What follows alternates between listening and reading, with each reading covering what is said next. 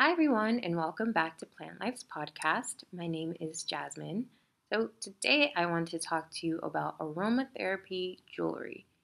Here at Plantlife, we have a wide variety of aromatherapy bracelets for everyday wear.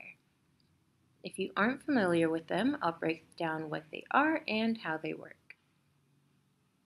Our bracelets are made of lava rock and natural stone.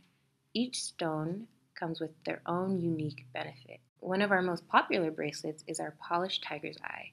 So, tiger's eye, for example, is said to release fear and anxiety and replace those feelings with harmony and balance. It's also known to help with indecisiveness and clouded emotions.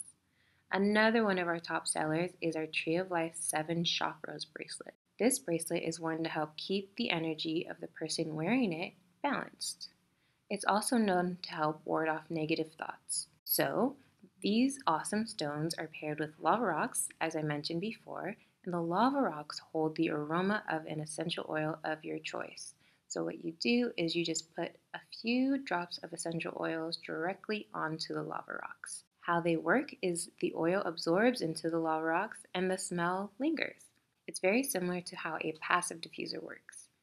Since the essential oil is absorbed into the lava rocks, there shouldn't be a reaction on your skin. Aromatherapy bracelets are a great way to take aromatherapy on the go.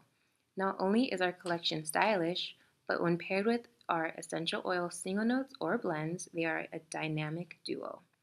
Do you have a big presentation?